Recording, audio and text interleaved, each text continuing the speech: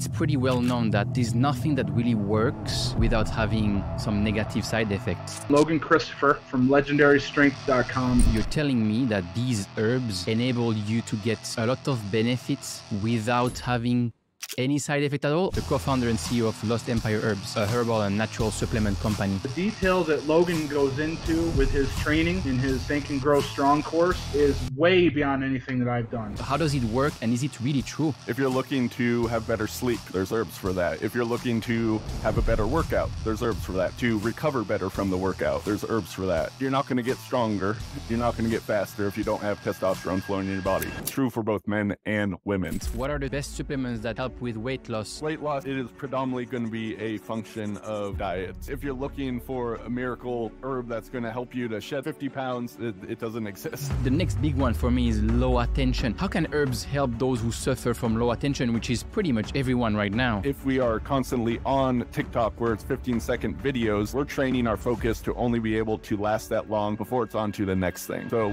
what can you do to be able to detach? And focus is...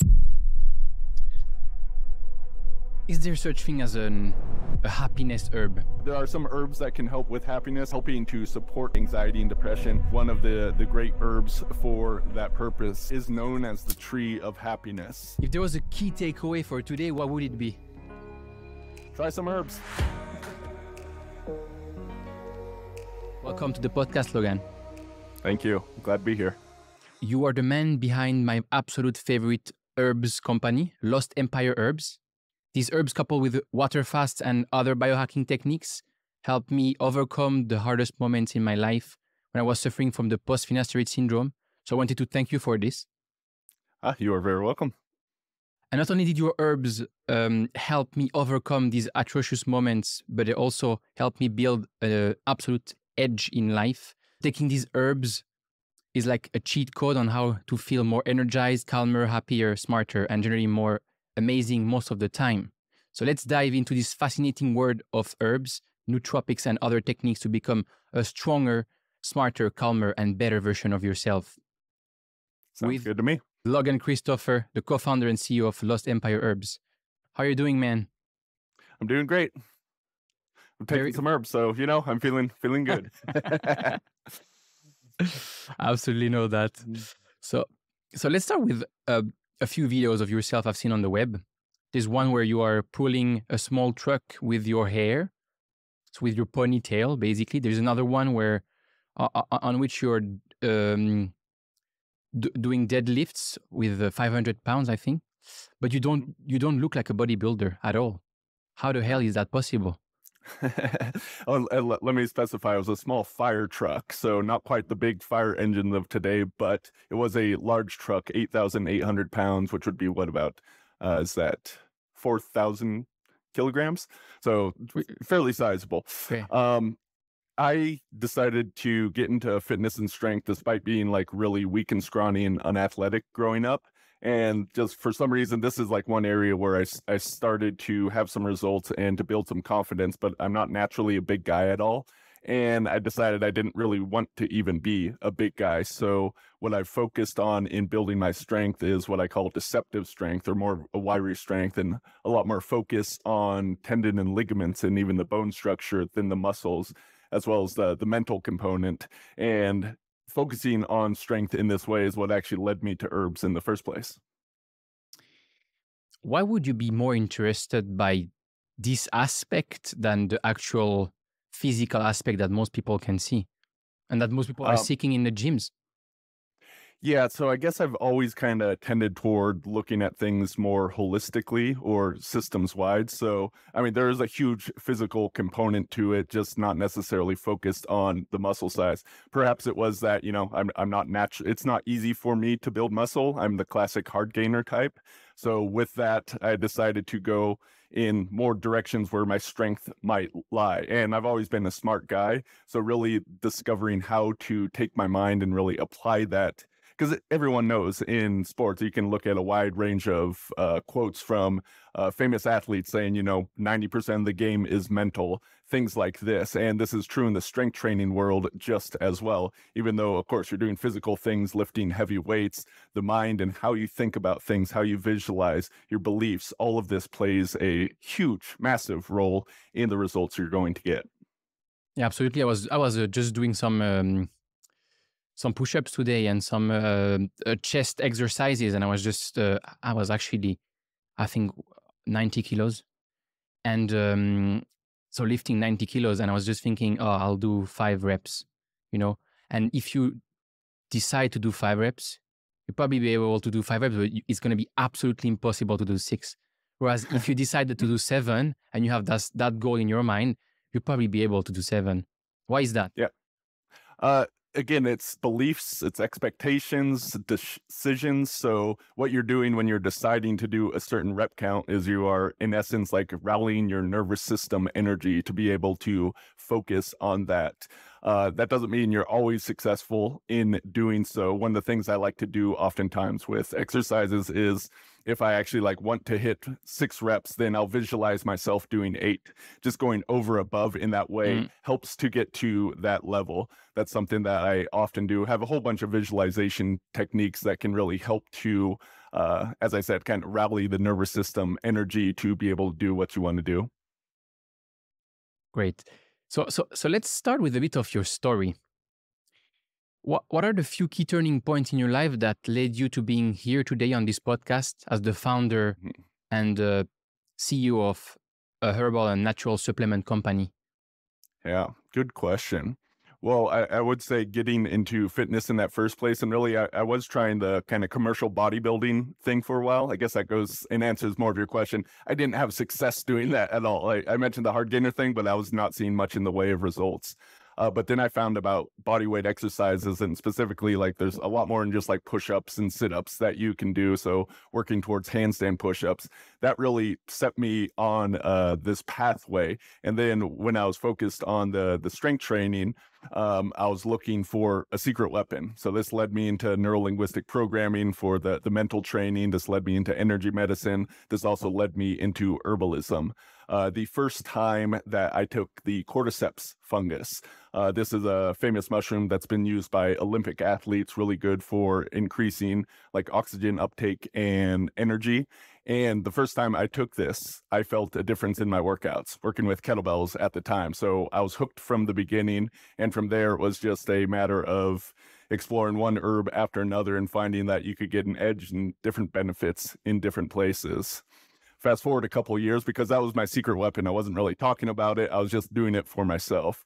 Then my brother comes to me and says, he was getting into herbs at that time and wanted to start a company. So he's like, hey, if I find the source of this herbs, can you put up a website? Can we start selling these things? So we started real small. It was on a kitchen table type of thing, where we were really just focused on hey, if we get herbs and sell some to other people's, we can fund our own supply. So that was our whole mission in the beginning, but the company has obviously grown quite nicely since that time. So it's a much bigger endeavor than we really even imagined in the beginning, but we're still having a lot of fun with it. So last time we talked, you told me that whatever you want in the world, there's an herb for that. Can you elaborate? Yeah. Our saying is there's an herb for that. So if you're looking to have better sleep, there's herbs for that. If you're looking to have a better workout, there's herbs for that. To recover better from the workout, there's herbs for that. So you mentioned having some side effects from medication. There's maybe herbs that can support different things that occur with that. So really, whatever you're looking for, there are herbs across the world that can help support not just health, but performance. So we really look at this idea of performance. Of course, that comes from, being in the gym and lifting weights, right? There's that obvious athletic performance, but there's sexual performance, there's sleep performance. We can look at it in this way. So that whole idea of biohacking, how can I get the edge? How can I be better at life? We can apply this to the herbal world, which is not necessarily the traditional way of looking at it, but definitely applies to this day and age. Linked to what you're saying about it's not the traditional way to look at things. Why in 2023, where people, I think, are we have more and more information available online. The new generation also is much more curious, much more educated.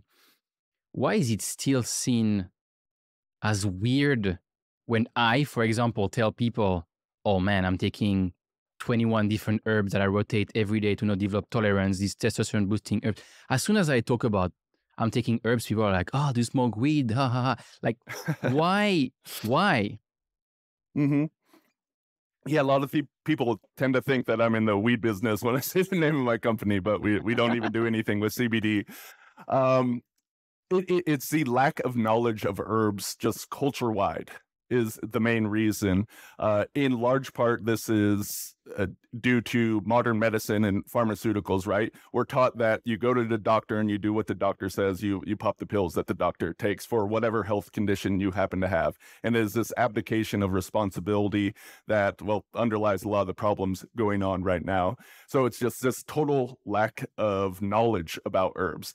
The average person out there doesn't know what an herb is besides some culinary herbs, like oregano or basil, which can have some amazing benefits, right? But we really use these to just flavor things. We don't actually look at what they're doing for our health in general. So that's your average person's perception of herbs. So they think it's this kooky thing that the whole mainstream likes to talk about. This doesn't work. This isn't going to do anything, right? So we have to go kind of alternative and unconventional to really even begin to understand and have a paradigm in which herbs make sense to us. There's a saying in nature of plant blindness, right? The average person goes walking through a forest. They may have a good time on a hike, but they don't know a single plant or tree, right? In general, right? We have this complete plant blindness that blinds us to nature. Us humans have really removed ourselves from nature in many ways. And of course, there's some benefits to like overcoming nature and reasons why we have done that. But in going so far, we are now missing the benefits of nature. We have lost that relationship to nature, which includes herbs. And in doing this, we are suffering in many ways because human beings are natural creatures, right? We're supposed to live in this symbiotic relationship with the earth. And by removing ourselves, by doing our best to do that, we suffer the consequences. What's really interesting is that this is nothing new, actually, because we're all so used to go, okay, I have a problem. I'm going to treat the symptom with some pharmaceutical medicine or drugs instead of looking at the underlying root or cause. And that's the kind of way that we're all educated. And we could feel like it's always been that way. But actually there is some other parts of the world or other people who think differently and have been doing that for thousands of years. And that's where these herbs come from. So you started to take herbs to become stronger in the gym. So let's focus maybe just on that in the beginning. How can herbs found in the middle of the Amazon forest or in some of the most remote Chinese and Indian provinces help in bodybuilding? Yeah, absolutely. So the first benefit is, I'd say, more energy, right? It takes energy to output that energy in the gym. So if you're feeling more energy in the moment, then you're generally going to be much better. We do see with bodybuilding or other athletic functions that there are a bunch of pre-workout supplements out there. Many of these are filled with like isolated vitamins. There's often like artificial flavors. They're neon blue colors and all kinds of things. So although some of these may work in that you'll have more energy, for instance, caffeine is often used, beta-alanine, different supplements like this. In my opinion, they may be working for that function, but at what sort of cost? Is it really supporting your health overall? So looking at that out there, and I had experimented with those kind of early in my career. I started working with her as like, oh, can I really just like put together a pre-workout formula just using herbal ingredients? One of the herbs that we work with is ant extract. It's literally it uses ants. It uses the insect. If we look at this from a Chinese medicine perspective, where it has been used for thousands of years, ants are these strong creatures, the strongest creature pound for pound on the earth. So it's not going to make it that strong, but can it lend some of that ability? And one of the functions of ant, or the benefits, is that it tends to give people usable, more feelable energy right in the moment. So this one alone was a great pre-workout supplement, then can we add some other things in addition to that? Some of the adaptogens, these would be like rhodiola, cordyceps that I mentioned earlier, schizandra, eleuthero, which is also known as Siberian ginseng. These are studied in Russian science to show that they help with not only physical, but mental fatigue and stress, and they allow your body to adapt to stress. That's where the word adaptogen comes from in the first place. So whatever stressors you have, which working out in the gym, athletics is a form of stressor, your body's going to better be able to adapt to that. So these are just some of the ways that herbs can help in there. And we're also talking about hormone function, right? You're not going to get stronger. You're not going to get faster if you don't have testosterone flowing in your body. True for both men and women. And of course, there are other hormones at play. So if your testosterone is not in that optimal range, then herbs can be used to help support it to get there as well. So these are a few of the ways that these can be helpful. One of the interesting things that you mentioned is when you're talking about pre-workouts or vitamins or even drugs or pharmaceutical medicine, mm-hmm. it's pretty well known that there's nothing that really works. There is nothing that would really work without having some negative side effects. Otherwise, it would not really work in the first place. It would be kind of neutral, right? Yeah. So it seems that you're telling me that these herbs enable you to get a lot of benefits without having any side effect at all, or without having too much side effect, or while at the same time supporting other parts of your hormonal system. Like, how does it work, and is it really true? Are there not risks to taking these herbs? There are risks to everything. Like, you can kill yourself by drinking too much water, right? So we want to keep that in mind. The way that I really look at this is kind of a spectrum. On one side, we have food. On the other side, we have drugs. So what are drugs? Oftentimes, we're taking a single component from something in nature and tweaking that chemically. Often that's done for patenting reasons, but then we're doing like a huge amount of this in order to drive a specific biochemical reaction within the human body. And this can be beneficial at times. I'm not denying that drugs don't have their place, although they're overused. But by driving this one specific pathway, oftentimes, because the body is working on feedback loops, that's going to have some of the side effects coming from there. So if we're working on this end of the spectrum, yes, there can be some benefits, but oftentimes there are larger side effects that come from that. On the other hand, we have food that we need for just our general day-to-day activities, right? And there's not really medicinal components to a lot of our food. But if we look in the between here, we can see things like superfoods, or we can see things like herbs, or sometimes those isolated nutrients, right? If we're taking just vitamin C, ascorbic acid, that can have tremendous benefits in the body without a lot of side effects. Though, again, dosage matters. Too much vitamin C, you often get some gastrointestinal distress, may have diarrhea from that. So with herbs, it depends on the herb, because of course some herbs are dangerous. There are mushrooms out there that will kill you if you eat it. You don't want to take that, right? But other herbs, a lot of them are going to be a lot safer. So here, if we're playing more in the middle ground, and it's working more holistically, we're not just isolating a single component from an herb. Some people do that. And again, this is just moving it closer to a drug in its performance by doing so, because you're isolating one thing, which is going to have more of that driving that specific biochemical pathway. But using a herb that has, its 50 different constituents with vitamins and minerals, it's going to work in the body in a more holistic fashion, generally more balancing in its effects. So we may get some of that performance boost with having less side effects. Again, these are just general rules of thumb. This doesn't mean that no herb has any side effects. That definitely occurs. One of the things we have to look at is individual person, right? So one person takes this herb, it's going to work great for them. Another person takes this herb, they get no benefit from it. There's different factors we need to look at there. And for some people, you may even find that there's some issues there. So for instance, pine pollen, which is one of our best selling testosterone boosting herbs, works great for a lot of people. Some people have allergies to it. Absolutely. If you have an allergy to it, you're going to have some side effects. It's not going to be the right herb. Try something else like Tongkat Ali and see if you can get some benefits from it without side effects. So before we dive into before we dive into the wonderful world of herbalism and like take some very concrete examples of where herbs can be applied. What lifestyle, because obviously, you know what, if you start to tell people, they just want to pop a pill and think that everything will happen magically. Or it could be with medicine, or it could be with herbs. They could say, oh, amazing, I can't sleep at night. I should just be able to take these, you know, mushrooms or whatever, nootropics to sleep better, and I should sleep better. And if it doesn't work once, it means, oh, it's just crap. What lifestyle and diet can increase the efficacy of these herbs? Mm-hmm.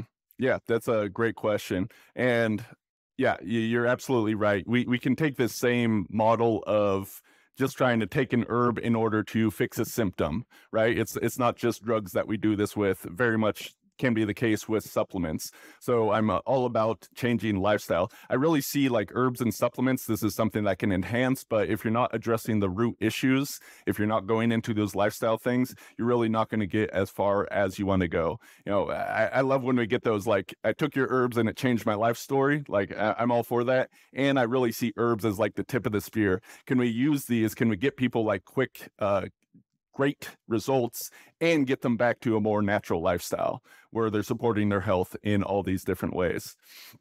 So yeah, we really want to address things like just the basic foundations of health, your sleep. And yes, there's some herbs that can help with this, and there's a whole lot of non-herbal things that need to be done in order to have good quality sleep. Water and hydration, you know, what's the quality of the water, since we're 70+% of water in our body? What are we getting with that? Then just diet, like natural foods, low on toxicity, high on supporting nutrients that are going to help with our health. So in general, the more you can focus on these basics, you know, breathing. Are we breathing? You know, this is something we need to do every single moment. So there's certain breathing exercises, practices we can work with.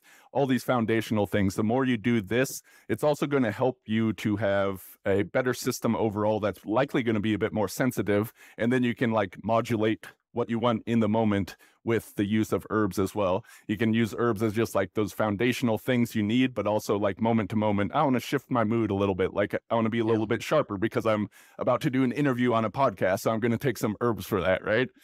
You can do things like this. What did you have just before this the morning? podcast? I had it's Mushroom Brain, which is a new formula my company just released that is focused around lion's mane mushroom, but has a few others, reishi, cordyceps, and oyster. And that is a good nootropic blend that helps to just bring on the focus. Awesome. Yeah. You mentioned neuro-linguistic programming before. Mm-hmm. What is that? Neuro-linguistic programming is a sort of a science of psychology that was used at really looking deeply into how our minds work. It was founded by two guys, John Grinder and Richard Bandler, many other people involved.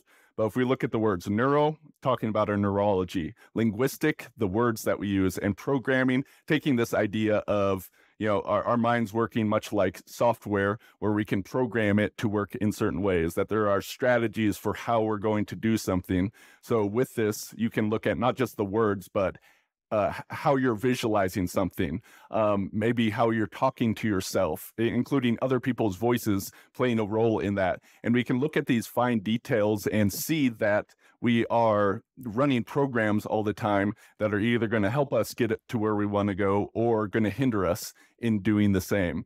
So it's a wide field with a whole bunch of different aspects to it, but I found it's really a useful tool, a useful bunch of tools in order to, again, help performance.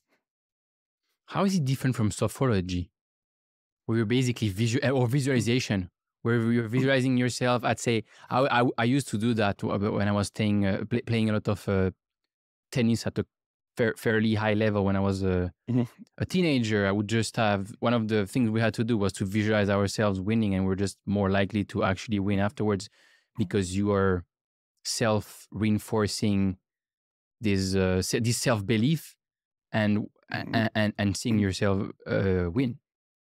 Yeah. So yeah, sports psychology. So nothing in NLP is really new except in how they looked at the structure of things. One of the terms that was used was the structure of excellence. So while visualizing has been used for a wide range of things in sports psychology, something unique that NLP did was not to focus so much on what you are visualizing, like visualizing yourself winning, but how you were visualizing. So looking at the qualities of how that movie plays out within your mind. For example, when you are visualizing, and anyone listening can do this right now, visualize yourself doing something like a push-up or playing a game. Do you see yourself from within your own body in that first person's perspective, or are you outside, like you're watching yourself from a spectator's position? This would be first or third position. And depending on what you're going for, it can be more useful to be in one position versus the other. A quick hack that I've developed that really helps with exercise is when you are visualizing to just brighten the colors, brighten the room, like someone is turning the lights up. What this seems to do is like amp up the neurological energy that is in play. And just doing this alone, people will often be stronger, be better at what they're trying to do. So it's a quick hack that allows us. But so NLP looks at these specific qualities of how the visualization is happening rather than just what we are trying to do in visualization. How does this complement herbalism and traditional medicine? Yeah, so the way I look at things, again, that holistic kind of outlook is, can I do stuff that is supporting the physical body? And so this would be where we're looking at those biochemical reactions with the supplementation, with whether it's with herbs or other things. Then can we run some excellent running mental programs on top of that? So if we're looking to perform, whether it's in work or the gym or wherever in life, how can we stack things on like 10 different levels and get the results? If each of these things is just bringing like a 1% increase in our performance, then by bringing them all together, we're going to be that much better. So I don't like to look at like there's just one way to do things, because there isn't. There's 1,000 different ways to do things. So can we bring these different tools from different realms to be able to help support things? Specifically with health, but also performance, I like to look at 5 different lenses of things: the physical, the energetic, the emotional, the mental, and the spiritual even. And how can we bring tools and methodologies from each of these into what we're trying to do? And again, by doing this, we're throwing the kitchen sink at any sort of problem or performance area that we want to do. And in doing so, I mean, each of those lenses, you can have 50 different things that you're trying. But with that, you're going to get a more massive shift than if, I'm just doing this one thing to try to solve this problem that I have. When you're thinking this way, if you have these kind of 5 lenses, and then you have, let's say, you said there is 50 different things you could do for each of these categories. And maybe you say, okay, obviously 50 times 5, 250 things to do every day is probably a bit too much, but yes, I'm going to try 3 for each, so 15, you know? Mm-hmm. I mean, that's just an example. You're basically, when you do that, you're basically leaving almost no chance to the problem you're solving to get bigger or I mean, you're basically setting yourself up for success. If we take the example of the herbs and my personal story, I was at some point using a bunch of nootropics, maybe 5 different, rotating every day, and 21 different testosterone boosting herbs. And I was telling people, why? They were telling me, what the hell, you're taking 21 different herbs? That's crazy, 21 pills every day. I'm like, no, take 1 per day. They're all testosterone boosting, hormonal balancing, but they're all work in a different fashion. And therefore, I don't need to know exactly where the problem is, because if I attack it by 21 different sides, I'm much more likely to win. Right. Yep. Yeah. So I'll give another example. In injury, for instance, right? Most people would think that an injury is just a physical problem. And in many cases, that is definitely a useful lens to go at. And we can look at physical. Again, this is kind of a fractal thing, right? So we can look at structural components, like, is there issues? You know, in some cases, like surgery is useful. In other cases, surgery is not. In fact, in many surgeries, like placebo beats it out, right? That's an interesting area of placebo research that most people don't know about. But we can look at, like, you know, how are you moving? Then we can look at the physical through the biochemical, and this can be taking things internally as well as applying it topically. We can do something such as massage or body work on it. So these are different ways of looking at the physical. But I've worked with many people on the emotional component of injuries. One of the techniques I've employed is EFT, or emotional freedom technique, also known as meridian tapping, energy psychology, goes by a bunch of different names. But this is a way of looking specifically at the emotions that may be tied up in how you got injured in the first place. I had a woman that had chronic shoulder pain for something like, I think it was 7 years, maybe even longer than that, over a decade. And just doing a couple rounds of tapping, focusing on the emotions of the injury of the initial event where this happened, the pain went away completely and did not return. Now, it doesn't always work this well, but the fact that it sometimes works like this is pretty interesting, because if you think about it, all the cells in our body are being replaced in something like 7 years. So if you have a chronic injury, what is actually keeping it there? There's some sort of block, and this could be in the neurology, but it could be an emotional block that is keeping that stuck in that place. And by actually using that lens of the emotions specifically, and working with a tool that helps to free up that energy, then sometimes amazing things happen with that. So again, I like to use all these lenses. You know, doing some physical things to support that can be great. Sometimes that's all you need. But working at these other levels, the mental, emotional, the energetic, is going to also have some useful results in many cases. That's really interesting, and it makes so much sense. So as a recap, let's just do a small recap here, because I think it's a really, really important way to look at any kind of pain or problem that anyone could experience. Mm-hmm.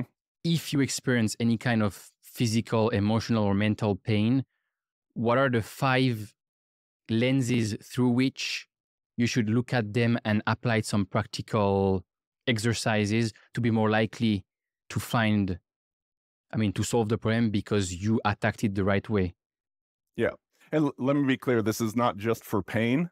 That's a useful case, but it's any sort of problem or issue that you're working with. So let's say your sleep is not so good. Again, you could use this model. But looking at the physical, the energetic, the emotional, the mental, and the spiritual. And these are the 5 different ways of looking at things that I like to use. Let's take an example of sleep, because there's so many people who suffer from insomnia. I think 1 person in 3 experience some sort of symptoms of insomnia, which is massive. Mm-hmm. Someone has an insomnia, okay? Yep. Someone is suffering from trouble sleeping, falling asleep, or staying asleep, which are 2 different things. What would you tell them regarding these 5 lenses that they can try for each of these lenses to optimize the chances of beating insomnia problems? Yes. So let's start with the physical level. Your sleep environment, blackout curtains. Do you have devices in your room that are emitting light? Are you practicing poor sleep hygiene in that you're watching TV right before going to bed, for instance? There's different factors like this. Then, of course, herbs would fit in here, or other supplements, melatonin, valerian.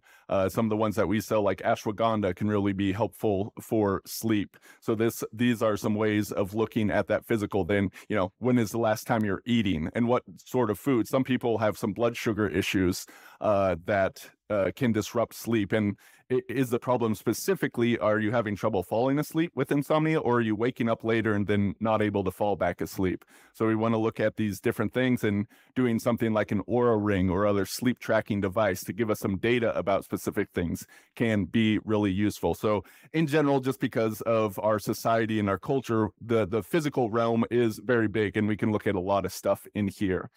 Emotional, right?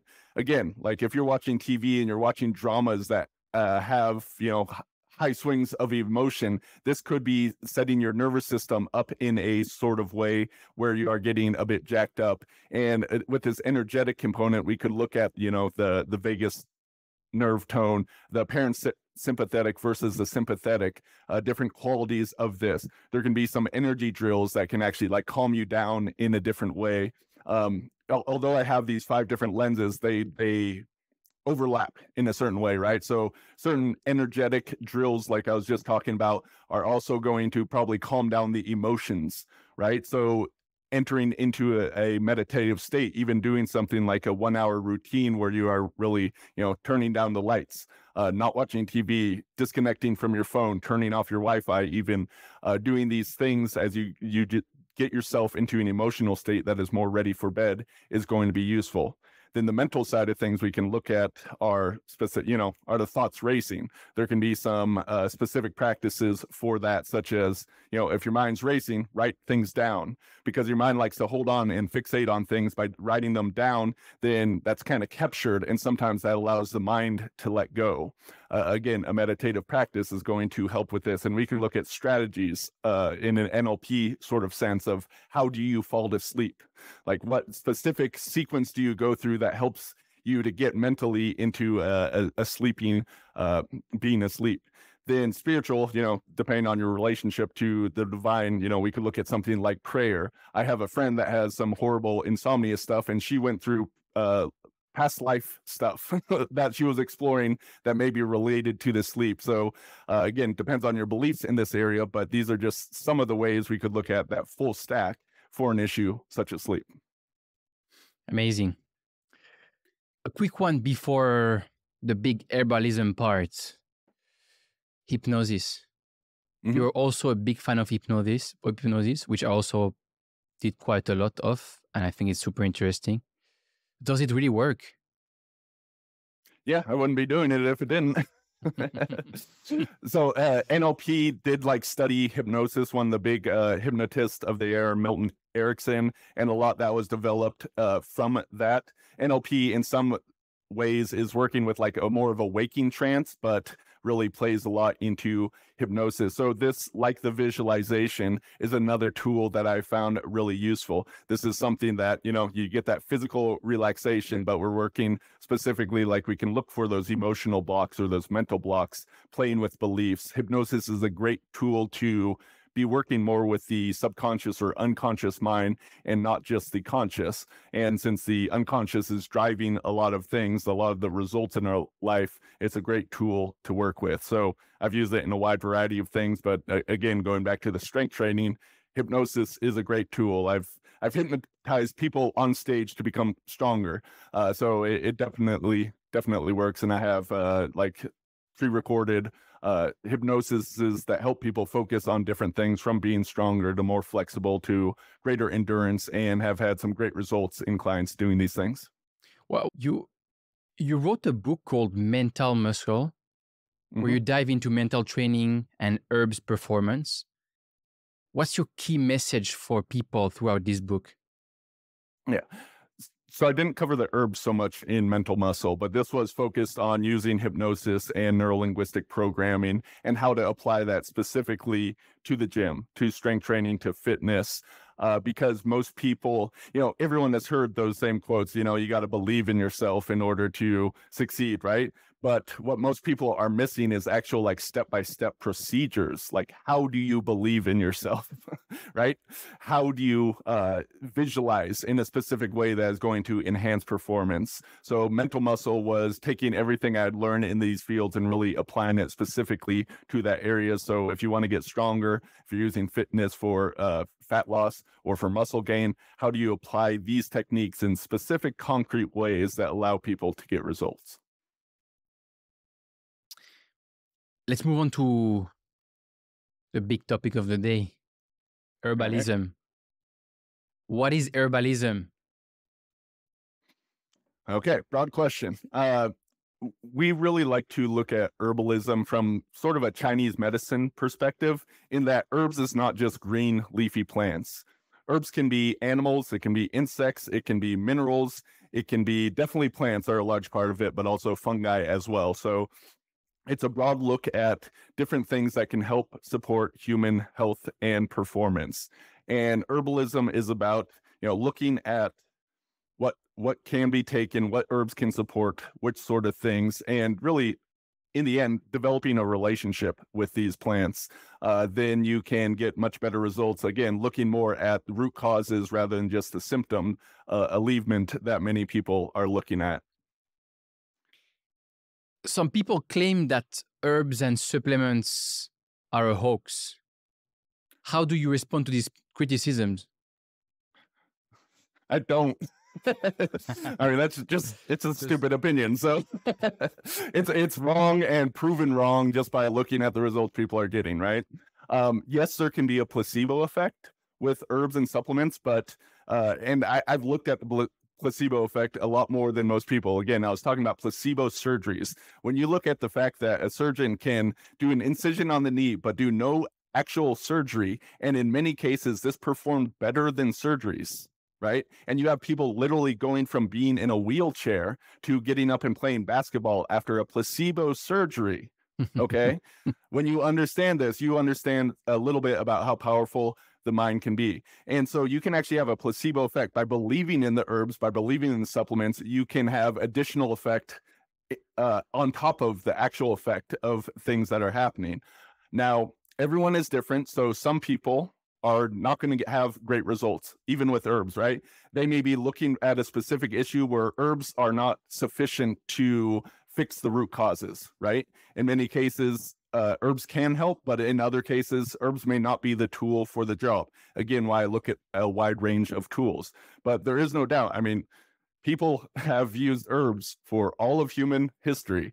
Yeah. Only in the last 100 years or so have we gotten away from using herbs, and look at the state of our health today. Chronic health conditions are on the rise. And yes, this has to do with endocrine disrupting chemicals and pollution throughout the world in a variety of different ways. So there's all these factors, but we have, for the most part, lost the use of herbs, which have been used in every community, every place in the world. Every indigenous people, every tribe had the herbs of their local area to help support their health.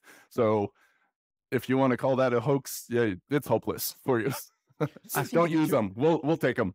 An interesting way to look at that is actually, you mentioned the placebo effect, which is incredibly important. And I was talking the other day, I was talking about kinesiology and magnetism with actually my flatmate, and I believe in all that stuff. I love, as soon as I can go, I just go. And you literally, after 15 minutes of kinesiology, you feel much lighter. You're like, oh man, I had this crazy back pain, and he's like pressing super hard your feet, and then the back pain is maybe not gone fully because it's going to take some time, but like you feel much better already. And then he starts to say, yeah, but this is all placebo, and actually it's proven that placebo works. I think a fair question here to prove whether herbs are more placebo driven or there is actual result is, can people who do not believe in herbs, because before you said if you believe in the herb, it might give you even better results because of a placebo effect, right? Yeah, and we have testimonials from customers that they're desperate, so they're willing to try things, but they had like no faith in the herbs in the first place and had some amazing results from it. And there are countless placebo-controlled scientific studies, which are the gold standard, right? So you got sugar pills versus the herbal intervention, and that shows that the herbs work in many things. And oftentimes it is backing up with the traditional use of that herbs. Whatever ancient wisdom was there, we're finding that the herbs more often than not, do specifically that, and they beat placebo. So the science is there.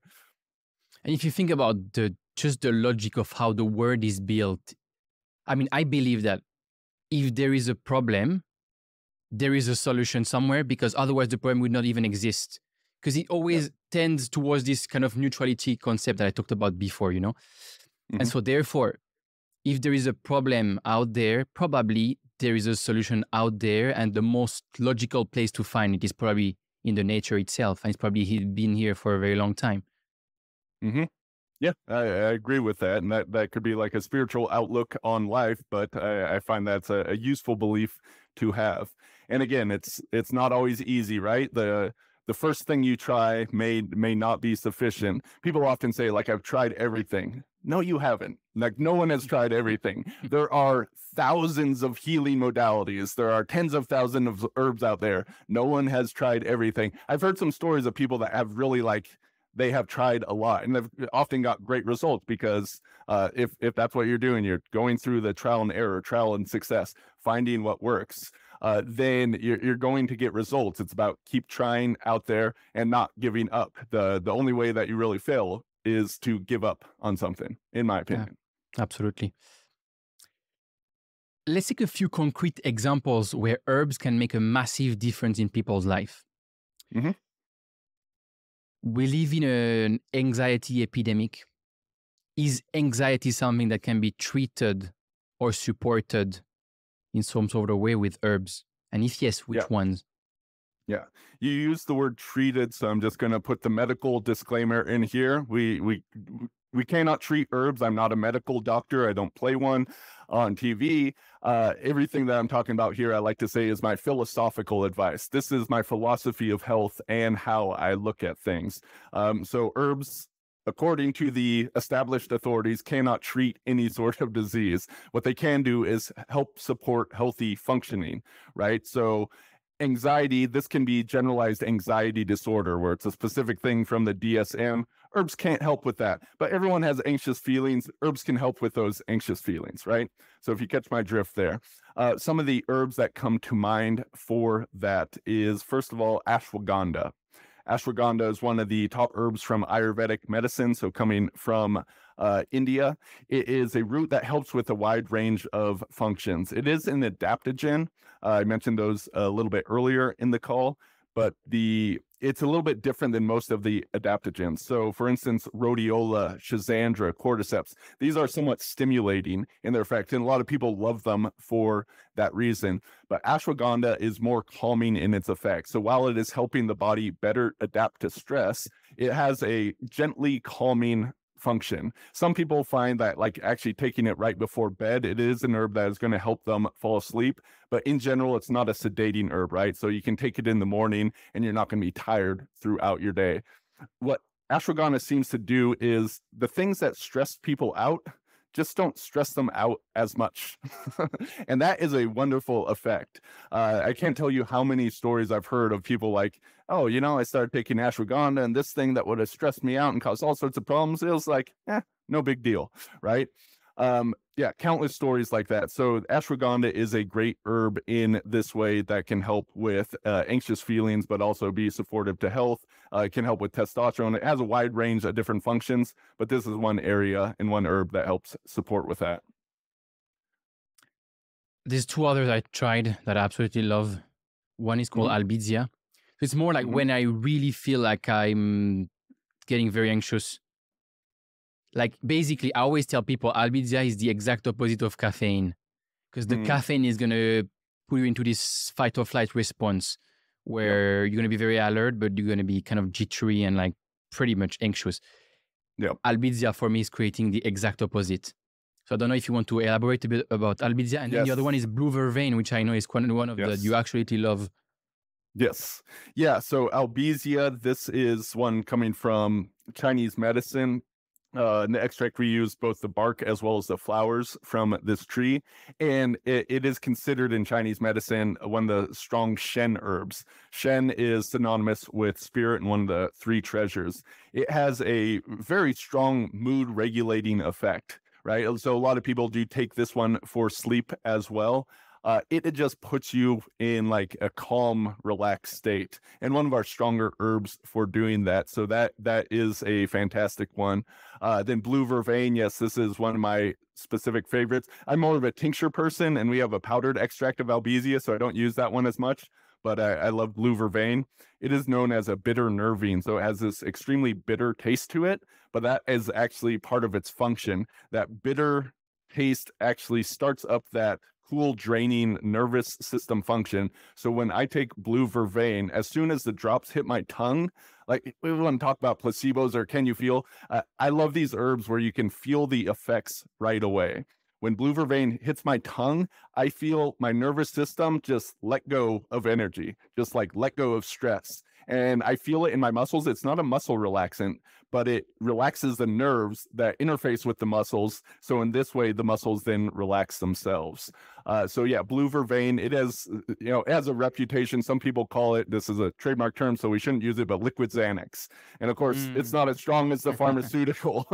None of the herbs are as strong as pharmaceuticals. But again, going back to that conversation of being more gentle and holistic in action, we can get great results without necessarily having the same side effects. I mean, Xanax has withdrawal and dependency issues, and it's a controlled substance and all that. So definitely, if we can use something that is quite a bit more gentle, then let's go for it. So blue vervain is one of my top herbs. It's actually known as like specific for type A personalities and entrepreneurs. For people that are running in their mind too much and need to get into their body, blue vervain's a great one because it will just drop you out of your head and into your body. The next big one is depression. Can depression be treated? I mean, I don't know what other words to use, so I'll use treated, but we both understand that it's not the right word, right? Yeah. Can depression be treated through the use of testosterone boosting supplements and nootropics? Yeah, so again, depression can be like depressive disorder, or we all just natural human condition. We get depressed from time to time, feelings that are lower or feeling like we're being pushed down. So this is an area where definitely you want to look at what is going around in your life, and what specific issues there. So in general, with depression, I like to look at like, why am I feeling depressed? Is it external circumstances and what can be done about those? In many cases, if herbs are helping here, it can be a bit of a Band-Aid approach. So we definitely don't want to just like focus on the symptom, but then what can we do with it? All the herbs we just talked about, those may be useful in these. So with albizia, for instance, I said it was mood regulating, right? This doesn't mean that it just brings you down, but it can also help you to uplift into sort of a peaceful state, right? So this is something that may be useful in that regard. Some of the adaptogens that I talked about, rhodiola, ashwagandha, again, because the effects of stress on our life, and in modern day humanity, we have chronic stress conditions, right? We're all stressed, whether this is from toxicity, EMFs, our boss, finances, whatever is going on, the world falling apart in front of our eyes. We have a lot of stressors going on. So being able to handle those stressors better, the adaptogens can certainly help with depressive mood and thoughts in certain circumstances. So these would be a few of the areas. Anything that is a Shen herb. So what comes to mind is reishi. Reishi mushroom. This is one of the top herbs in Chinese medicine, known as the mushroom of immortality. Really great for, all the medicinal mushrooms are great for immune enhancing effects in general, but reishi is well known for just helping to support the mood, to kind of like stabilize, again, to have that peaceful effect. So this is another one that comes to mind. Awesome. Oh, and you mentioned hormones. Yeah, so men especially, but this is, again, women have testosterone too, and it has important functions for them. Testosterone is a neurohormone, so it is active within our brain and our neurology. Having too low of testosterone can definitely lead to signs of depression. So if, and this is something that can be relatively easily blood tested, so you can look at the levels there. But yeah, in general, you're going to feel much better if you have more testosterone flowing through your body. So testosterone is helpful for feeling successful, feeling confident, feeling energized. This is going to be an important area to look at as well. So that's an important thing. Like, not just I have symptoms of depression, but why am I depressed? Is this external factors? Is it because of low testosterone? Is there some other issues going on within the body that we can look at? If we look more deeply at the issue, those 5 levels I looked at were not just how do you treat or go after a thing, but what is the cause of the thing?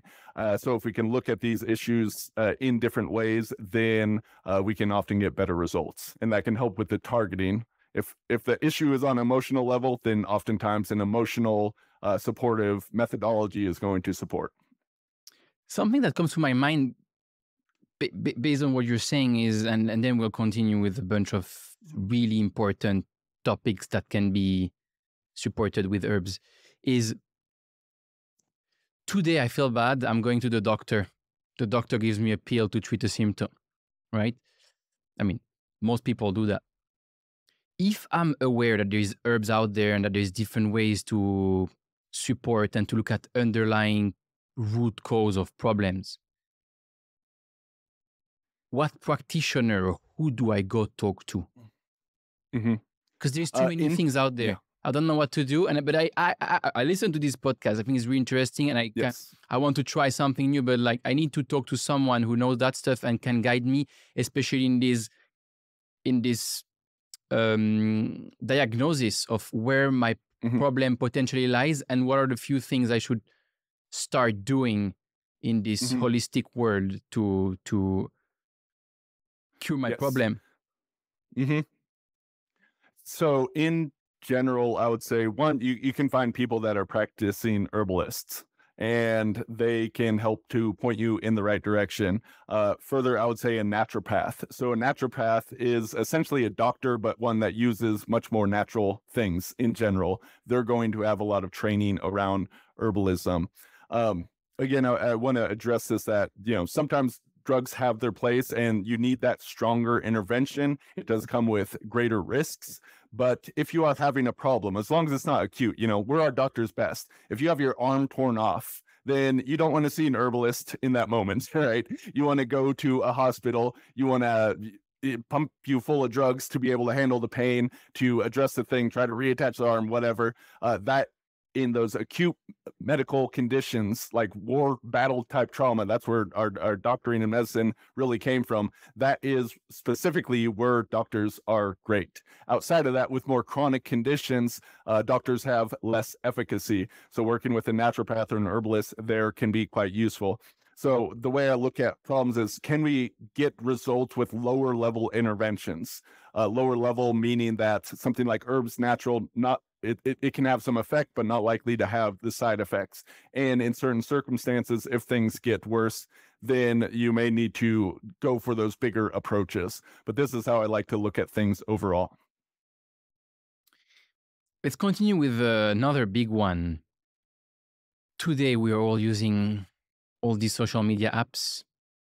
At work, we're using all these different applications with these notifications, Slack, WhatsApp, email.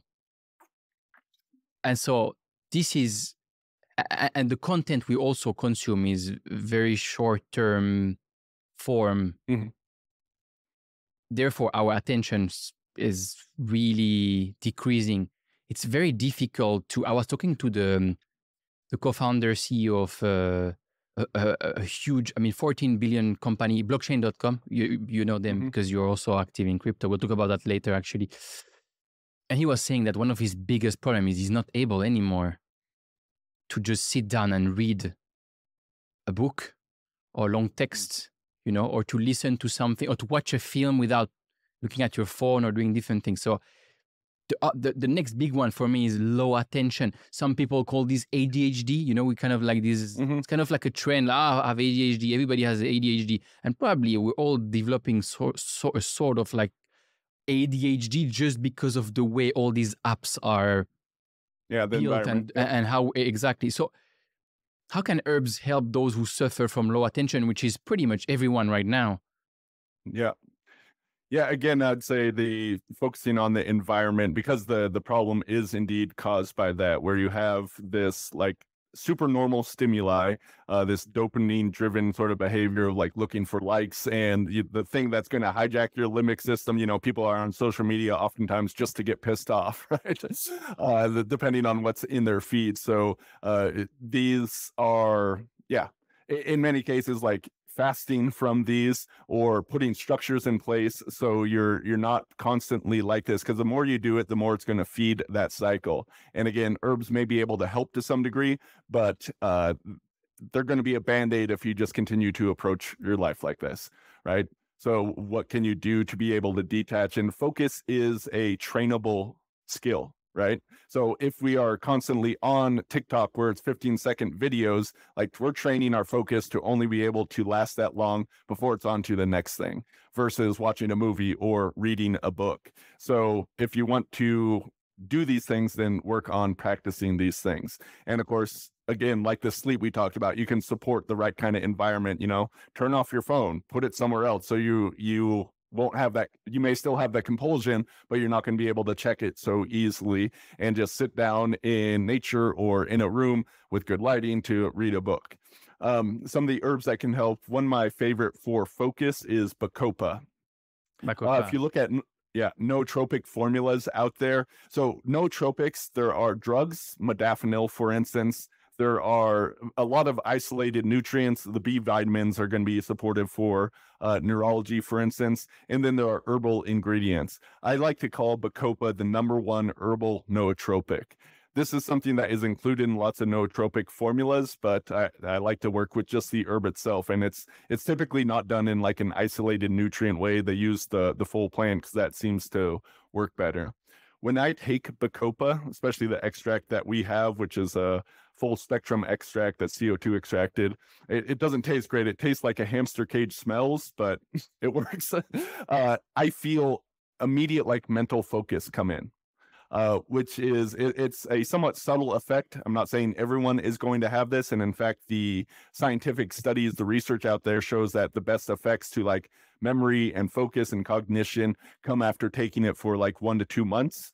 But for me, I actually feel like an immediate focusing effect come on. And that's a nice thing to have. So again, going back to this tangible benefit, I can feel that effect, so I know it's working. I could say it's placebo, but I don't care if it's placebo, it's working. Yeah. Right? So Bacopa is my #1 for that. I mentioned mushroom brain. The main ingredient of that is lion's mane mushroom. This one works.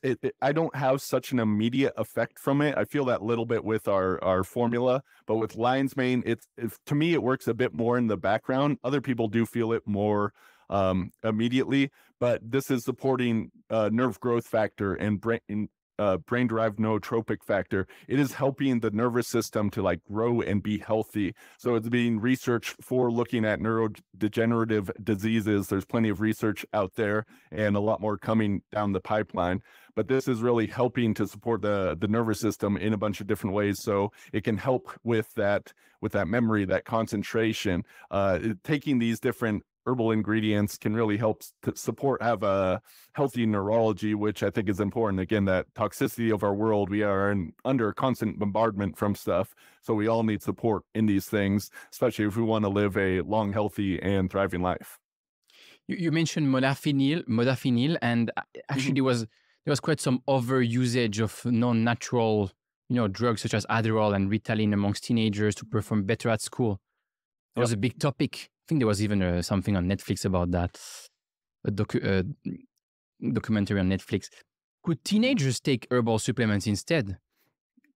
Yeah, definitely. So many herbs are going to be safe for younger people. There are some where you'd want to stay away from, but in most cases, like I give my daughter, we give her different herbs, right? And have given it since she was a baby. I give her tinctures, right? Easy to take, and helps with Termud and everything else. So definitely, like I was saying before, there are some cases where Adderall, I know people that have had great benefits from doing that. But again, that's a higher level intervention, maybe some side effects. Can we get similar sort of functionality off of just using herbs in the first place? This is a place I would start at before going to drugs. Again, if you're in a non-acute, non-critical condition, then you have the time to play with these sort of things and see if you can get some benefit from them. Another big one is low libido. So in the last, and low testosterone, we kind of started to talk about that before. In the last 50 years, we've witnessed a total wreckage of testosterone levels amongst men due to different factors such as diet, lifestyle, pollution, and more.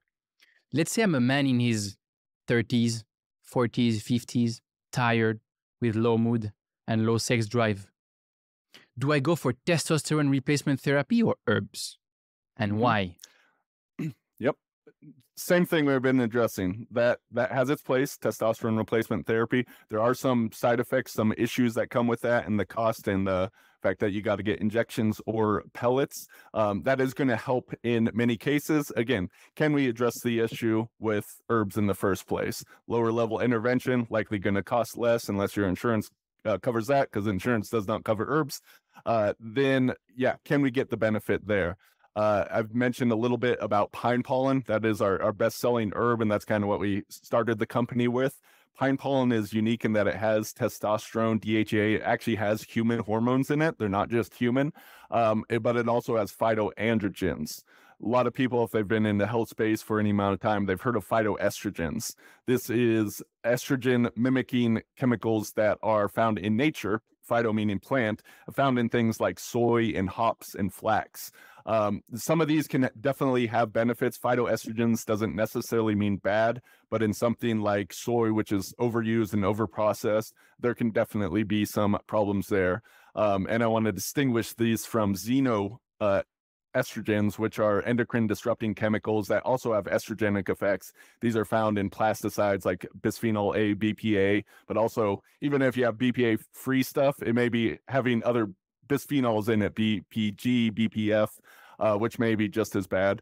Then there's pesticides. A lot of these have estrogenic effects as well. Some of are different. Some are anti-thyroid, some are anti-androgen. So in general, we definitely want to look at these things because this is a large reason we have a population level decline of testosterone, is a pervasiveness of these in there. Of course, yeah, training, fitness and sleep and diet are going to be important, but can we reduce the load of these chemicals that are having these effects? That's at one of the first places I like to start.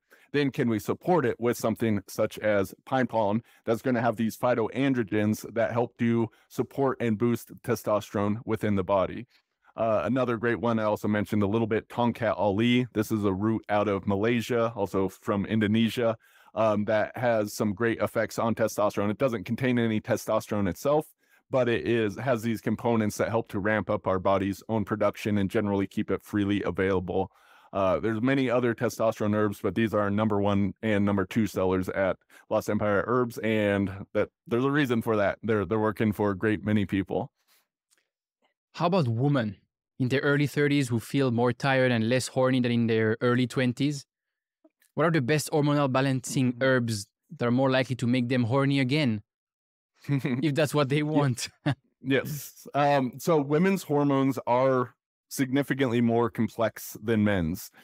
Men's in general, like because of all the factors I just addressed, like if we can increase testosterone in general, that's going to be useful to most men out there, especially if they are suffering some lack of drive, like a libido type issues. For women, while many of them actually do have low testosterone, some of these same herbs absolutely can help. We also have to look at the issue of like progesterone and estrogen much more. Men also have progesterone, estrogen, and those can be too low or too high in certain circumstances. So again, we all have the same hormones, it's just different levels. But women specifically, they have their monthly cycle, and that complexifies things. It makes it a bit harder to say just in general, you need this thing. But again, if specifically libido is an issue, I would look at low testosterone being an issue, and therefore some of these same herbs that can help. One of the things that we have at Lost Empire is a formula called Athena's Women's Formula. This has some of the pine pollen in it, but it also has dong quai and shatavari. These are the number 1 herbs from Chinese medicine and Ayurvedic medicine for women in general. Just thousands of years of reputation supporting a wide range of women's issues, from like PMS type of issues, but also helping with menopause and easing through that transition, a wide range of issues, and these can be really helpful in there. So we've had some amazing results for women with these formulas as well. I'll also mention blue vervain. I talked about that before. Really good for that instant stress relief and for pain, but can also be quite helpful for women's reproductive issues as well, and alleviating some symptoms there. So again, we want to look at all the different factors and what's really in play. But yeah, if libido is an issue, then I would say looking for some testosterone support can be very useful. And there are women that are getting like testosterone replacement therapy. That's a growing thing as well. But again, that has its place. Can we do it with something more natural like herbs in the first place? How do I avoid building tolerance to these herbs? Because obviously if I take these every day, I'm more likely to not feel as much of an effect at some point. So yeah, tolerance can be a thing. In some cases with some herbs, then the taking it every day consistently is likely the best way to take it. And again, this does depend on the person. It depends on the effect that you're going for. If you look at most scientific studies, you know, the person's taking it every day, and it's being done in that way in order to look at the benefits, oftentimes coming 30 days, 60 days, 90 days down the road. So there's definitely a time and place for consistency. What you've been talking about, your way of cycling the herbs. So specifically with the hormones, I like to think of it as a game of musical chairs. The hormones, as well as pretty much everything else in the body, is working through a variety of feedback loops. So if your testosterone is too low, then the hypothalamus is reading that signal, sending different hormones, follicle stimulating hormone, luteinizing hormones to the testes, and those are then saying, hey, increase the testosterone supply. But then in this feedback, oh, the testosterone is increased, so we're going to decrease these chemicals. And that's an oversimplification of how things are working in the body, and you have 1,000 different feedback loops going on, right? So if we are boosting something, and this can be an issue with testosterone replacement therapy, oftentimes, okay, we're just adding a whole bunch of testosterone into the body. What's going to happen there? Oh, we have too much testosterone. This is actually going to be converted over to estrogen. So in many cases, what doctors will do, if you're on TRT, you're also going to be prescribed an aromatase inhibitor. That's the enzyme that converts testosterone to estrogen. So yeah, if we just increase this one thing, what are the down cycle effects on that? So again, going back to the herbs, by taking something, you'll have some sort of effect. But if you're cycling that herb, and that could be switching every day, different herb like you're talking about, or something that we recommend with our pine pollen tincture or our Tonkat Ali is to do something like 5 days on, 2 days off, or take a bottle for a month, then lay off for a month. This way, the body may ramp up in its effects that this is bringing, but it doesn't come to overly rely on those effects. By having some period of time off, your body can go back into its normal cycle and then be more sensitive to the effects.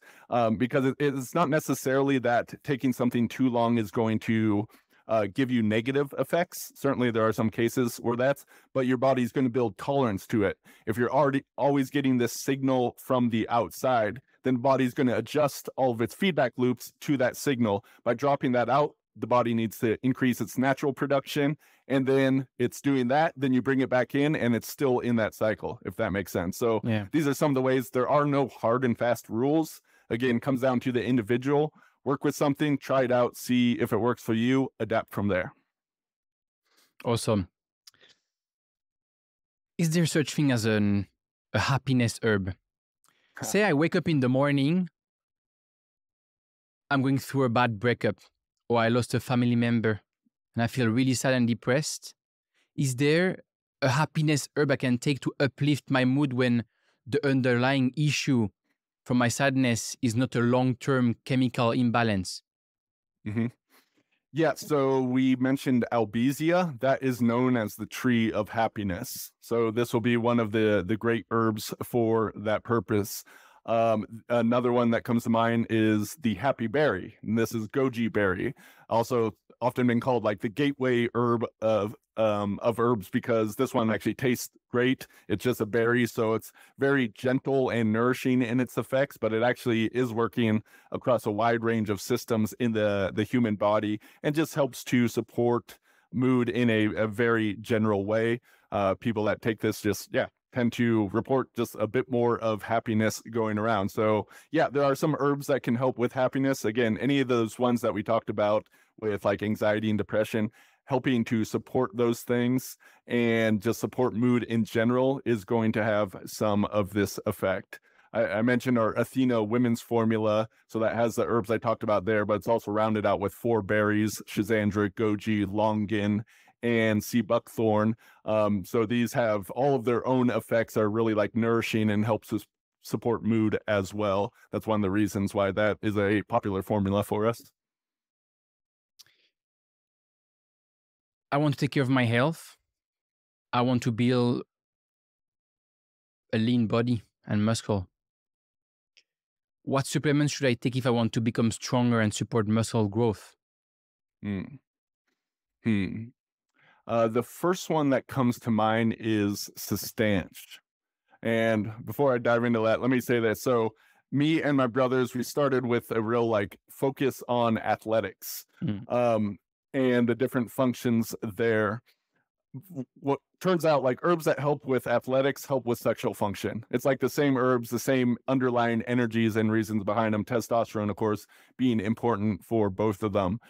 So Sustanch is known as Sustanch in your pants or the stalk enlarger. It is well known for its functions on libido and sexual performance. But I also find it's like one of these great ones that seems to be helping in muscle size and just feeling strength and power as well. There's some evidence it's really early, but that Sustanch functions as a selective androgen receptor modulator. So this, I won't go into all the details in this, and it's pretty complicated, but basically those feedback cycles of hormones I was talking about with compounds in Sustanch, or there are drugs that do the same thing. You can be selectively targeting certain androgen receptors and modulating the function of those versus other ones. So testosterone has earned a bad name in hair loss, and that's where it's DHT or dihydrotestosterone. Although, yes, there's some implication there. We don't necessarily want to take it all away. That's going to cause some issues like finasteride that you mentioned early on, right? Actually, this was exactly my next question. Okay. Most of the testosterone related products out there, because they're responsible for creating more DHT, testosterone, more DHT, more hair loss, right? Even creatine is the same. It works the same way. It's a big component used in the gyms. Some people say it's good, it's great. Some people say it's bad. Some people say it's actually the best supplement you could take. But if you understand how it works for certain guys who are more prone to hair loss because of DHT, creatine will cause some sort of hair loss indirectly, right? Is there an herb that can replace creatine? Or do these herbs that help support muscle also support hair growth or support hair follicle? Or is there another way is there a way to build, lean muscle mass and at the same time promoting hair growth with herbs? Yeah. Great question. So with the DHT, and it's not only implicated in hair loss, but also in prostate growth with benign prostatic hyperplasia. So both of these areas do have like an overabundance of DHT receptors. So the main issue, the way I see it, is it's not so much a function like how much DHT do you have in your body, if we're looking at it systemically, but how much is going to these areas. And so if you do increase DHT throughout your body, which comes with some benefits for like muscle mass, for sexual function, really important for these things, but then it may be attaching to these receptors. So I don't have the answers. If I could cure male pattern baldness, then I would be a much richer man than I am today. I don't have all the answers, just some additional questions and some things, some directions to point people in. So yeah, we want to look at, can we have the benefits without getting the downside? So there are some herbs that are supposed to limit the conversion of testosterone to DHT. Again, we want to be careful of doing this too much. I gotta go. Sorry, my daughter just popped in. Yeah, I saw I'm still on the call right now. I was wondering how long she would do to come. Let's just start again this part because it's really interesting. Yeah. So we don't want to have we want to have the benefits without the negative side on the hair loss. Yeah, so we want to look at systemically how much DHT is in the body, and you can do that with serum blood testing, right? But then how much of it is going to specifically the hair follicles on the scalp or going to the prostate? And just with the prostate, I will mention that estrogen and the estrogenic chemicals are even more implicated in that than DHT. Those receptors seem to be picking up both those compounds. So we want to look at that. There are some herbs that can limit the conversion of testosterone to DHT. There's some research showing nettle root can do that. This is one of our best prostate herbs in general, just helping with like urination frequency. Amazing benefits that people get. The pine pollen, although there's not any research to back it up, the reports from our customers show that it can be helpful in these functions as well. The Tomcat Ali, although I mentioned it can help to increase testosterone and keep it freely available, there also may be some of this effect of keeping or limiting the DHT conversion as well. So again, there's no specific answers I have that will help with all these things, but some of these herbs you can play with and see, is it causing an increase in this? If not, then, and that's what you're going for, maybe not the right herb for you, but can you possibly get the muscle mass, the libido increases without necessarily having the negative side effects? I'll also mention Hoshu Wu. This is an herb, not super hormonal. It's working a lot more in the background, one of our top anti-aging herbs. But this has a reputation of turning people's hair color back to normal. So if it's gone gray, of actually restoring hair color. Unfortunately, this only happens in like 5% of people or less, but some people do actually report this having that specific effect. And some people have reported that it helps their hair to come in thicker and stronger as well. So these will be some of the things that I look at if you're trying to address these issues. We were a bit more focused on men, I'd say, if we say, I want to become stronger and support muscle growth. So let's think about women who want to lose weight. What are the best supplements that help with weight loss? Mm-hmm. And this would apply to men just as well. So with weight loss, it is predominantly going to be a function of diet. So there are no miracle cures. And I want to address that because if you're looking for a miracle herb that's going to help you to shed 50 pounds, it doesn't exist. Okay. What herbs can do is to help with your appetite and your energy metabolism to some degree. So they're going to be supportive of weight loss endeavors. So I really see if you are dieting or exercising, doing some things, these can be the thing that adds like 10% or just makes it a little bit easier, which can make a significant difference. Number one that comes to mind is gynostemma. This is known as the longevity grass. It actually has some of the same compounds as ginseng in it, the ginsenosides. And these, and it's great because ginseng is like the most well-known herb in the world and the most expensive for that reason, especially if you're getting good quality ginseng. But gynostemma has some of the same compounds as well as a host of different ones. It's really good for just like energy metabolism, even blood sugar regulating as well. So just taking this and you drink it as a tea, although it can be available in some other forms as well. Just taking it throughout the day is just going to help with your mood, your energy, your blood sugar, different factors like this that's going to play a role. So I'd say that is my number one herb for that. Number two is shilajit. We haven't talked about this one. This is known as the destroyer of weakness and the conqueror of mountains. I love those names. Like in Ayurveda especially, they give the most legendary names and there's always like 10 different ones for the different herbs. Shilajit does a whole bunch of different things, and it's actually like a mineral pitch that comes out of the Himalayan mountains. Specifically, if you're looking for weight loss, I see the shilajit powder as being a bit stronger rather than the resin. We have the two different forms available. And with the powder, we are seeing, again, energy, metabolism. A lot of people feel energy from this herb. That's kind of the conqueror of mountains. Like you can hike nonstop on this. There's also some blood sugar regulating effects in there. And again, that's going to be a very important component for weight loss. There's also some like cognitive benefits and trace minerals and all kinds of things in shilajit that makes it a truly amazing herb. So the thing is, it does taste like dirt, so it's not the most palatable thing, but sometimes the effects are worth it. So I would say those are two herbs to look at for that function. We talked about quite a lot of different herbs now. So I think a logical question to close this chapter is, what are the dosage to take? Is there such thing as a scientific dosage, or does it depend on the person?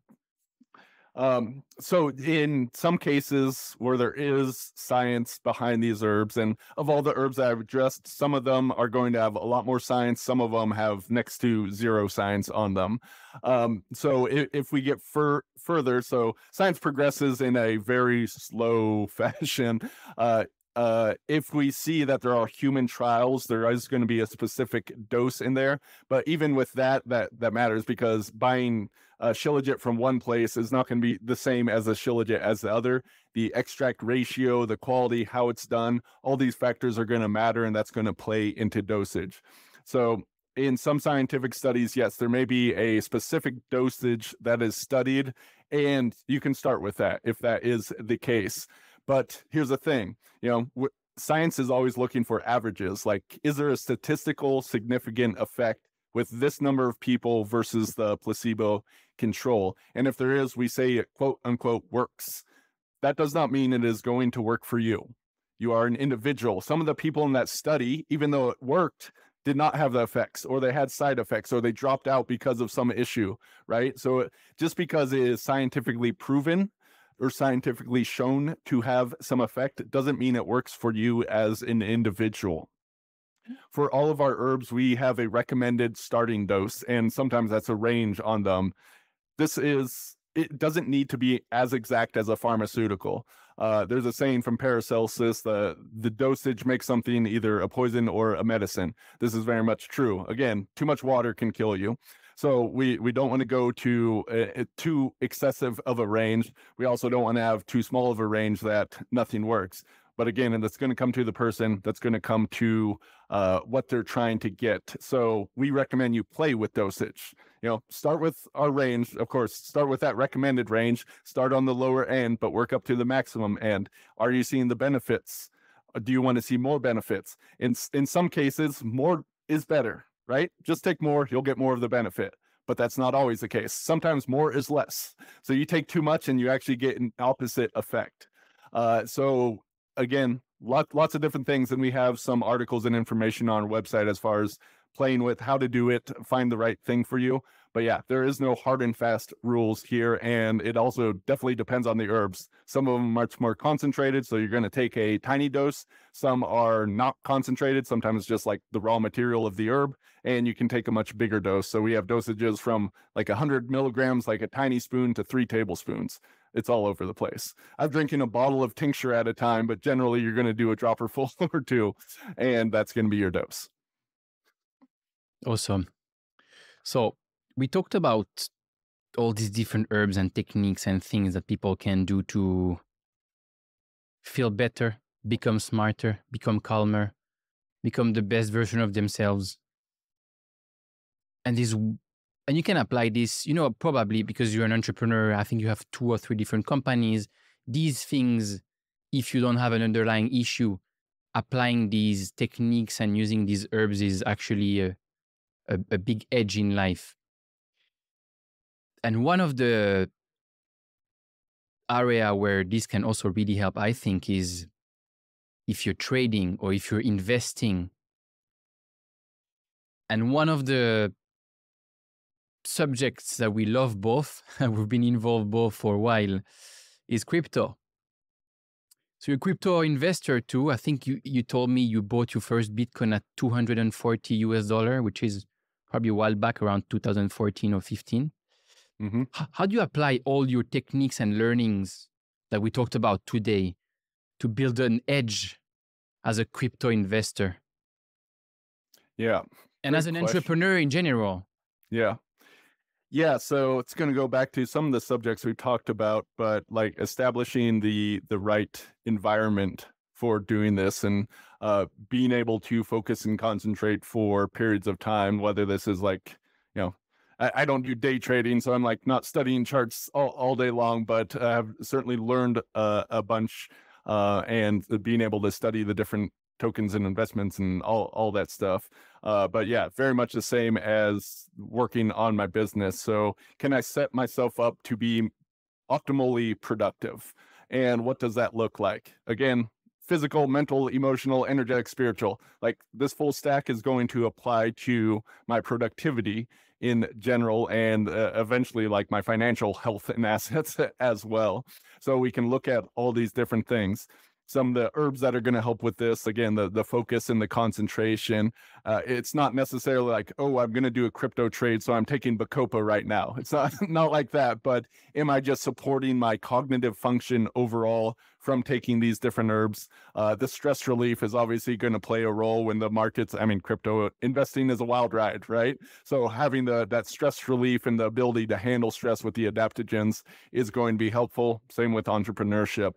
So everything we've talked about applies, and it's just, again, looking at the lens of performance in productivity and work and finances as well. Probably the two key aspects here are how do I increase my tolerance to stress, and how do I make better decisions? And obviously one is linked to the other, because if I'm less stressed, I'm gonna make better decisions. And that's what it all comes to in business, in investing, and in life in general. And that's where all these techniques we talked about today and all these tools and all these herbs are actually, if you understand this, we were talking about looking at the problem from different angles and sort of saying, how do I, attack the problems, or how do I optimize my life by every different angle? And how do I improve 1% here and 1% there? And if I improve 1% every day, I'm going to compound this improvement over time and become much better. But what if now I'm improving 1% every day on multiple factors and angles? Then this is all going to compound with one another, plus in time, and I'm going to end up in a much different place than I would have otherwise. Yeah. Tell me about your craziest experiences in terms of gains and loss in crypto, because you told me last time that you were kind of like doing a bit of DJing thing, a bit of yield farming and all that stuff. Is there something crispy that you have, or spicy that you have to tell us? Yeah, I guess I'll share one of the had a few big really wins bad that happened. that became like big losses. One of my most successful investments was Terra Luna. And it was also one of my biggest losses. It was really interesting with it. Like I'd ridden, I was buying when it was like $6 to $8, and even earlier in that when it had that, and then rode it up over to like over $100, $120, and I took some profits along the way. The thing was, like, I was so wrapped up in doing things, so I'd be putting it in this yield farms, and I made things overly complicated for myself to where it was it was hard to be able to keep the big picture in my mind. I really had too much complexity in there, and my intuition was telling me, like, oh, I really shouldn't be holding Luna and UST, which was the algorithm pegged stable coin that was related to Luna.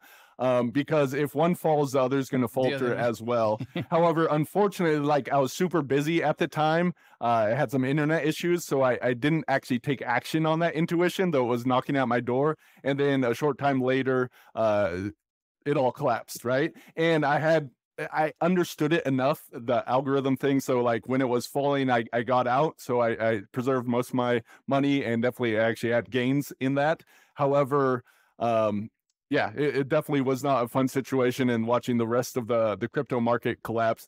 What happened with that is, like, okay, I have things too complex, so I unwound most of my positions. Like, I had a bunch of stuff in DeFi kingdoms, farming Jewel and whatnot, which was also very successful, but I unwound a lot of stuff just so I could have a simpler portfolio, because I needed that. I had too much going on in my life where I couldn't give it all the focus and attention that it deserved. It was really great for me to really understand and develop skill set and like get my lay of the land in the cryptoverse. But right now I have a much simpler portfolio, and I'm enjoying that. I'm looking forward to the next bull market, though, that's for sure.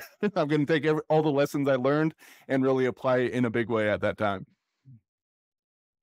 Just for people, I mean, most the audience knows, Do-kun was actually our fourth guest on the podcast. So the fourth guest we ever had was Do-kun. And the fifth guest was Remy Teto from Real Vision, co-founder of Real Vision, who actually on the podcast itself told us and told all the lunatics that he was he had 95% of his portfolio in Luna. and everybody went completely crazy. So that's a really interesting question. I also got massively burnt on Luna because we kind of ended up in the echo chamber through the podcast and the contacts that we had.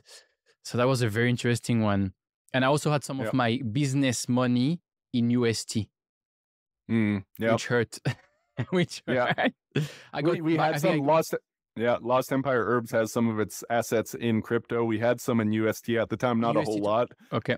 But again, I did, like, once it started collapsing, got out, so like 80 cents on the dollar, and preserved most of the money there. Again, I think we still came out in the business. It was a little bit of a haircut, but I knew once that was failing, that it was failing. It was time to go. So Lost Empire Herbs had and still has, I believe, some money in crypto. Mm-hmm. Why? Is it more play of, oh, I'm anticipating the next bull market and I want to increase our treasury? So it's more an opportunistic place or play, or is it more a hedge because of what? So when we talked last time, a couple of months ago, the US banking crisis was a big topic. And now no one talks about it anymore. Despite even though banks are still failing. Banks are still failing, and the Fed is still raising rates, which means more banks are going to fail, but no one talks about it anymore. So what's your crypto play personally and in terms of businesses? Is it opportunistic or is it a hedge? Or actually you're thinking, actually I can have both an opportunistic play at the same time as having a hedge, therefore it's a no-brainer? Yeah. So it is a bit of both, and I'll just say most of the assets, both personally and company-wide, that are in crypto are in Bitcoin at this point, just because we see Bitcoin dominance going up, and at some point then it will be like move some of the money from Bitcoin to the other assets for the more speculative gains. But so right now it is hedging, as well as, the time and place will come again. I don't think crypto's going anywhere. We've gone through this cycle before. It's going to happen again. So that's kind of philosophy that I have personally, and taking that into the company. We're in a really good cash position.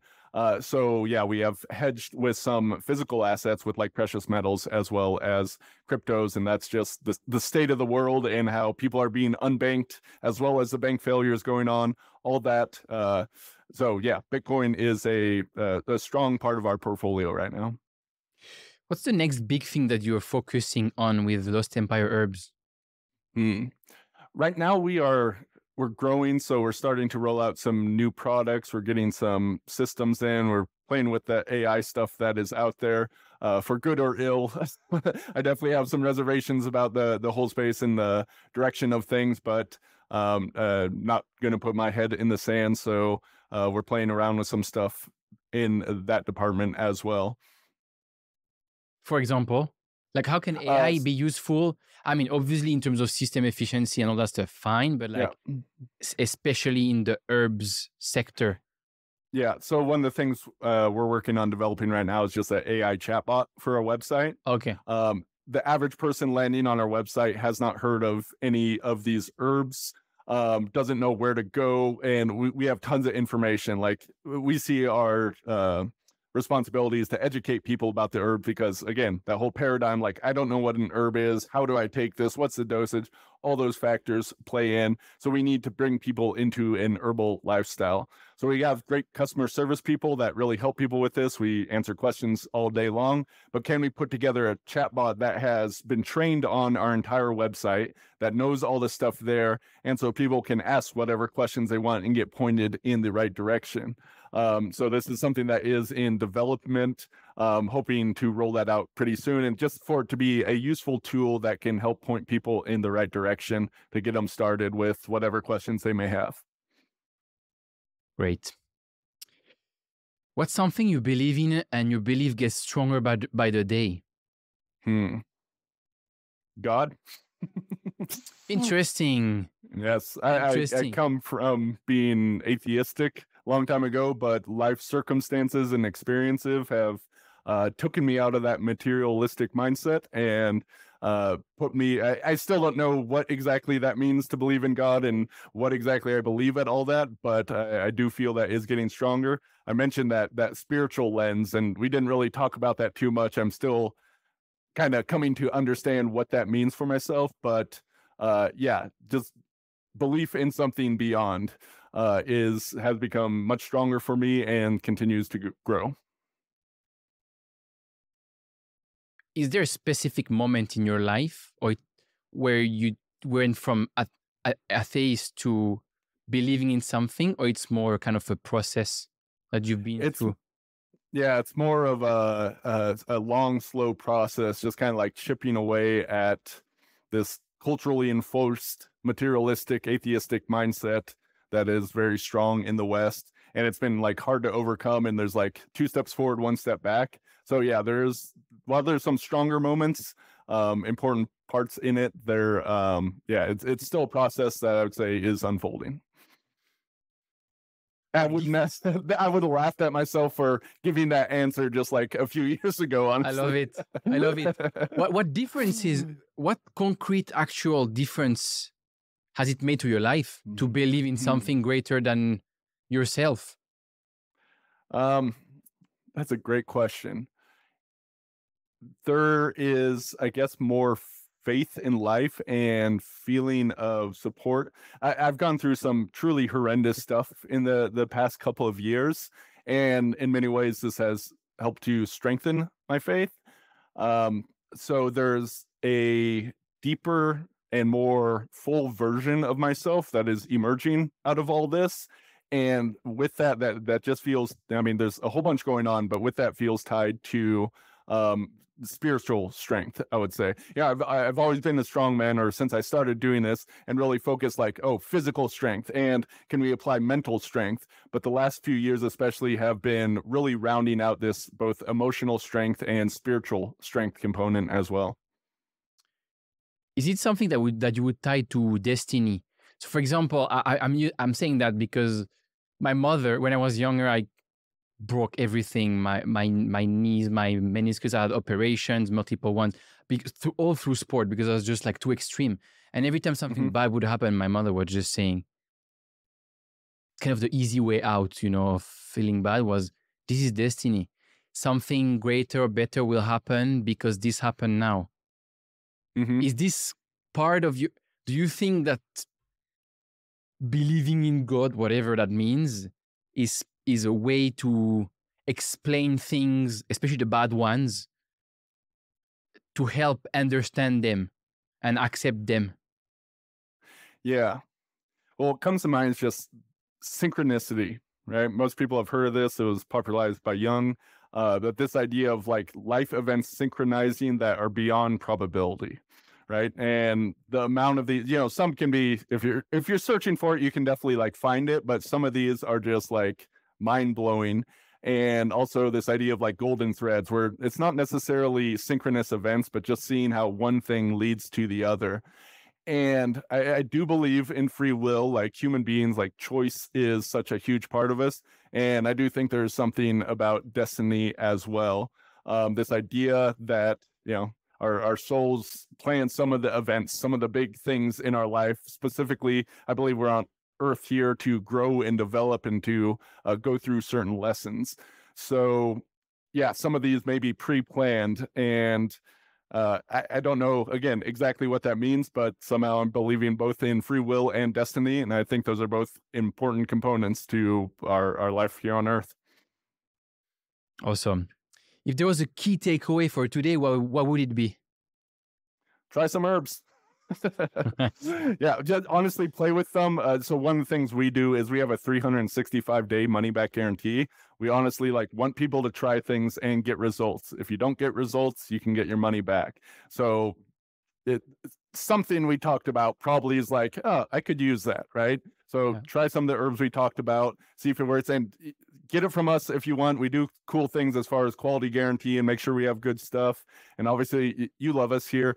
But even if it's other herbs or something you get local or whatnot, try some herbs out, see what they can do in your life. I can say the stuff is absolutely amazing. I can say. That's the reason you're in this podcast, because I love it, right. Really. Yeah. And I'm just telling everyone all the time, you should try these herbs, this is amazing. You have this issue, you can try this and that. And I've actually converted quite a lot of people into trying. I actually wrote a mini ebook Like, Oh, yeah. I actually wrote, when I went through all my shit, I wrote like 100-page ebook with all these different herbs and a lot of other things, fasting and nutrition and fitness and all that stuff. And at some point during the last bull market in crypto, I was with a bunch of dudes in Dubai who made insanely well, but were all depressed, very depressed, because this crypto stuff is like crazy addiction. And this is very bad for your dopamine receptor and for your mental health, which is what most people don't realize. Most people who are actually made it really well in crypto are actually pretty fucked up. And that's one of the side effects. So what I've done is I took this ebook I wrote a few years ago and I summarized it into about 10, 11 pages. And in there's a bunch about, a part about testosterone boosting herbs and a part about sleep and a part about nootropics. And then there's links to the actual herbs, which are all linking to Lost Empire herbs because they're the best herbs out there. Thank you for that. So yeah, thank you so much for doing this, Logan. That was awesome. Where can the audience connect with you? Yeah, so the website is lostempireherbs.com. I'm not super active on social media, though you may find me there from time to time. If people want to reach out, email is probably the best opportunities. My email is Logan, Logan, at lostempireherbs.com. Amazing. Thank you so much for this. Thank you for having me. It was a great conversation. It was awesome.